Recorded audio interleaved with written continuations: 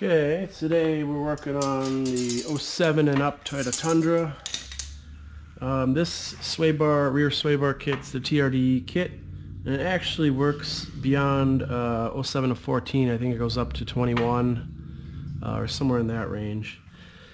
But essentially the entire kit comes complete. I don't know if these boxes specifically are in the kit with the bar or if these are just replacements.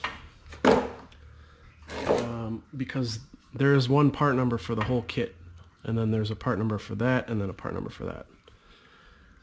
So the reason I'm doing it this way is because I already had the bar in the kit, but my problem was all this hardware got rusted, all these bolts seized up in here with the spacers, so it was a bad time. And you can purchase the bar. I think that you can get it for somewhere around 200, 180, somewhere in that range, with a dealer discount. But the issue is shipping. Just because of the size of the box, either dealers will not ship it or they'll charge a significant amount. So to combat that, I researched the rebuild kits. So I had my original bar sandblasted and powder coated in red, which is very close to factory red. And then I found this part number here, which is PTR11-34092. This is the end-link rebuild kit.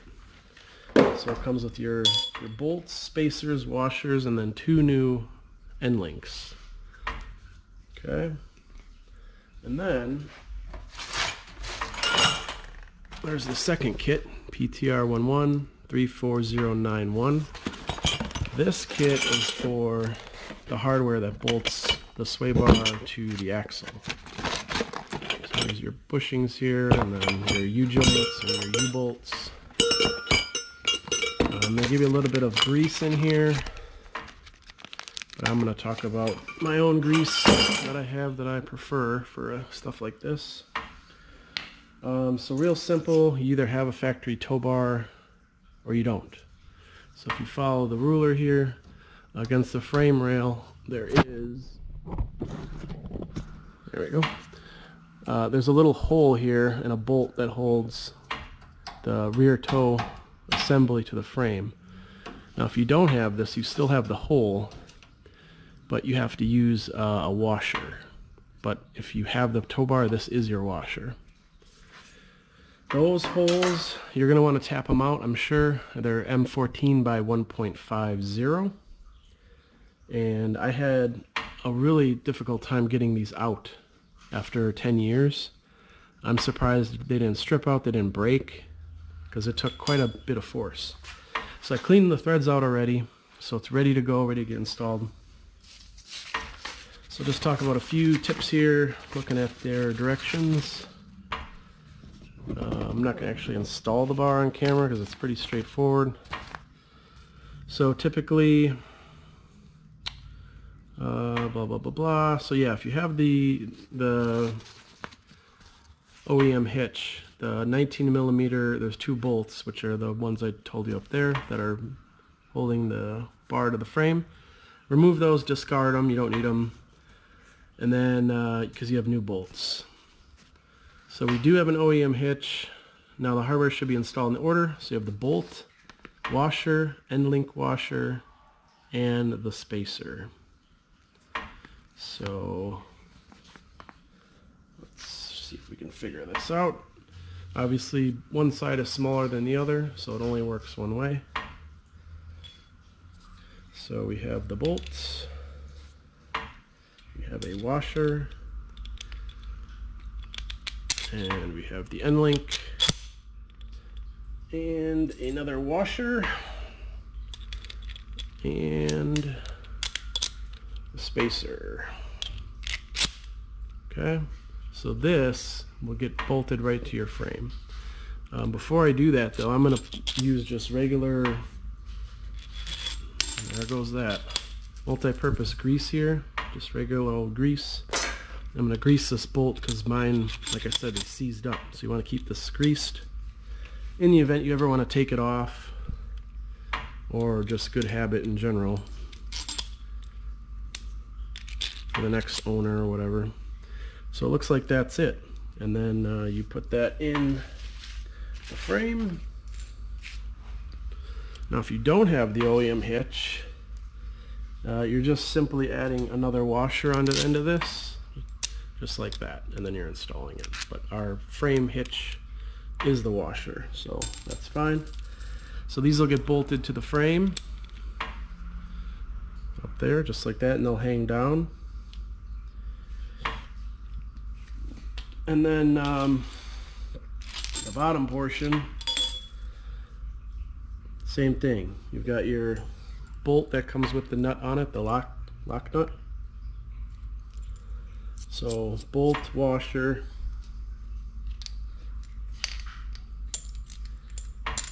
bolt, washer, end link, then the sway bar, then another washer, and the lock.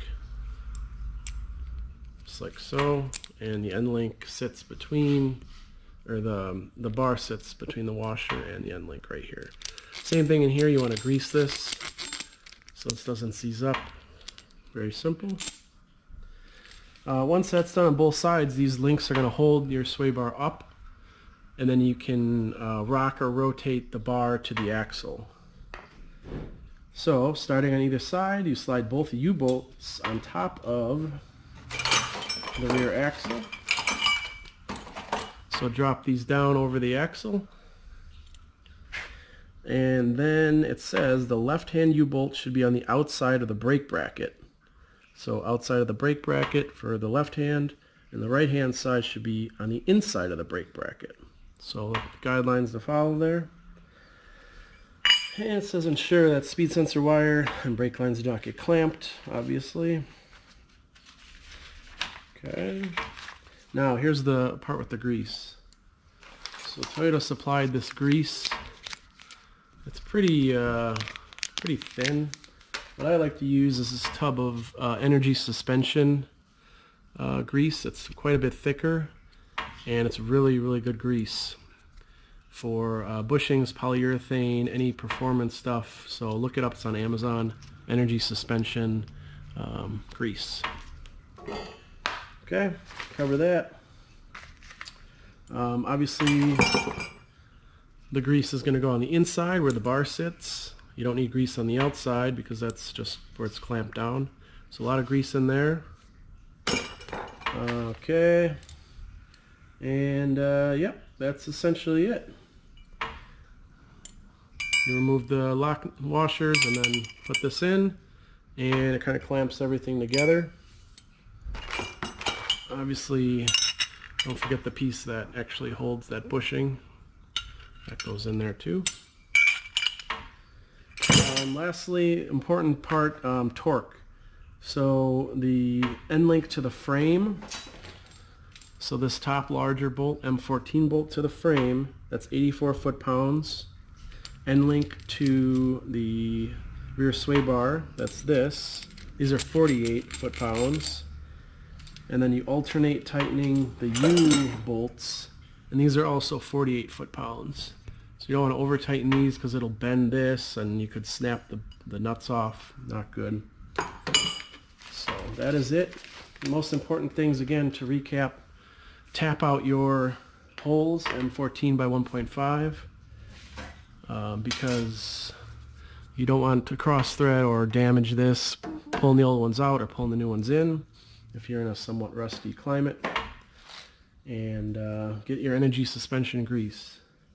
You can use OEM, whatever, it's fine, I'm sure, but this might wash out or dry out a lot quicker than the thicker energy suspension stuff.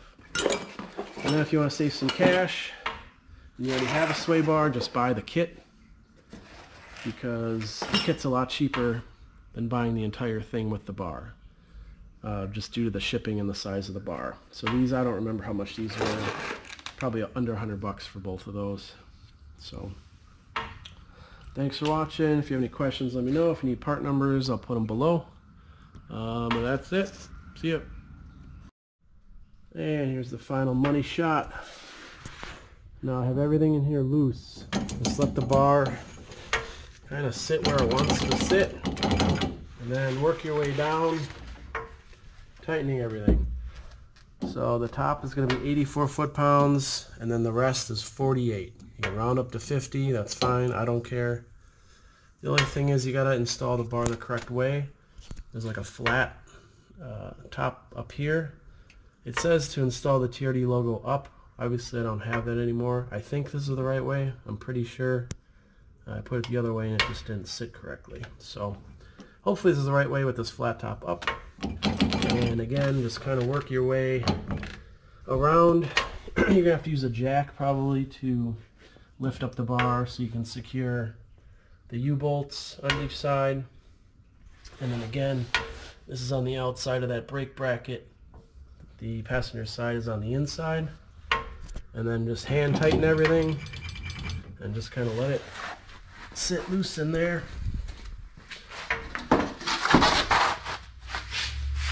And you'll see, don't want to go under the truck, it's just being held up by one jack.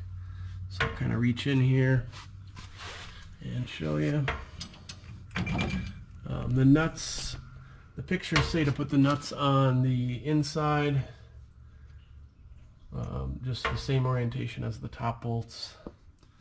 And then here you'll kind of see where it rests. This U-bolt's on the inside of the brake line bracket, and then the bar should be centered with the diff, just like that. And then tighten everything down. So the rear sway bar, if you do a lot of towing or any towing, you'll notice a significant improvement in stability with the trailer and the load. But also everyday driving, you'll just notice a bit more stability in the rear. I also did the TRD front sway bar, and that one I noticed a huge increase in towing stability. So it's recommended. I would recommend do both the front and the rear sway bar for the most impact, but up to you. So that's it.